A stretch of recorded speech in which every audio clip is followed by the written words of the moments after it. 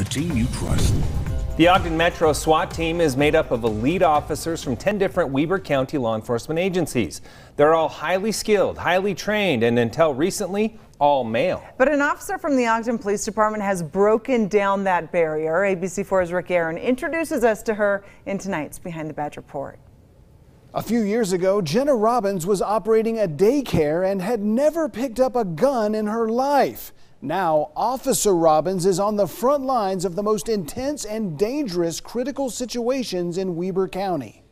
The SWAT team is known as the elite, and they are the ones who you call when things go wrong, and I wanted to be part of that. She's the star of a documentary produced by the Ogden Police Department. I am Jenna, and I am the first female operator on the Ogden Metro SWAT team. Only 5'6" and barely over 100 pounds, Officer Robins doesn't look the part of a special weapons and tactics officer, but what you can't see is her toughness and her drive. I knew I wanted to do SWAT before I even applied to be an officer. I was always told there was never a female officer on the team. The physical standards were just way too hard. A woman can't do it, you're not strong enough, you got to put in a lot of work. And then I was like, no, I can do it. I come in with the attitude of I can do it.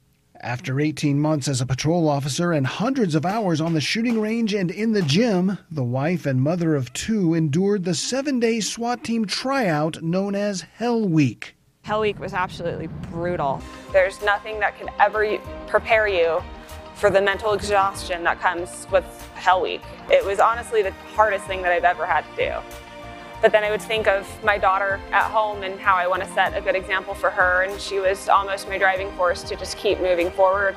With no special treatment because of her gender, she made it through and made the team. Now she's always a phone call away from the next hostage situation or barricaded suspect. I tell my kids all the time, like when we get a SWAT call out, they freak out. And honestly, I feel safer being on a SWAT call out at a critical incident than I do working patrol at a critical incident, just because we're more equipped, we have better training, we have the better skills to handle those types of situations. The SWAT team's not there to go in and destroy things. We're not there to bust doors and just shoot people. We are there to make it safer for everybody involved.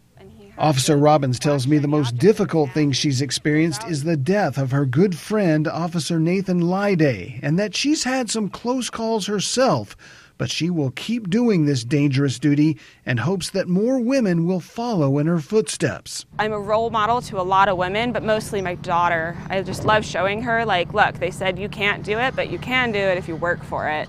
You might be asking, how does Jenna's husband feel about her job? Well, I think it's fair to say he understands because he is an officer on the Ogden Metro SWAT team as well.